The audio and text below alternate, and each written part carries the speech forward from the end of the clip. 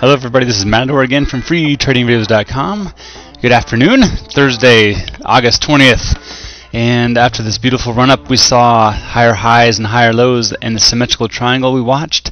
I had another run-up to prior resistance at the previous swing high, this $100.90 mark, and it actually tested that a few times intraday before finally breaking out of that nice high base that we had formed. And it did a great run-up even past the $100 mark, or 101 I mean. And now we've come back to use that as support even after the second run up here.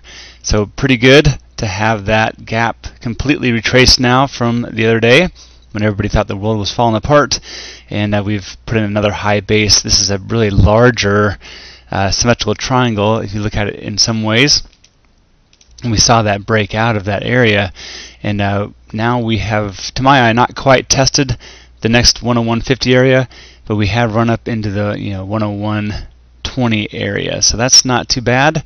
And you can see a little spike up. If we can base here for a while, work our way up to 101.50, put in a pattern, make a run for 102, then we'll be back at the highs even of this high base back here on a daily chart.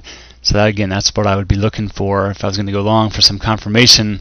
The trend, if I'm looking at that, stayed low all day long, even into the close at 0.5. Twice as much volume flowing into stocks on the rise compared to vice versa. Trend Q also bullish, although entering into the neutral range.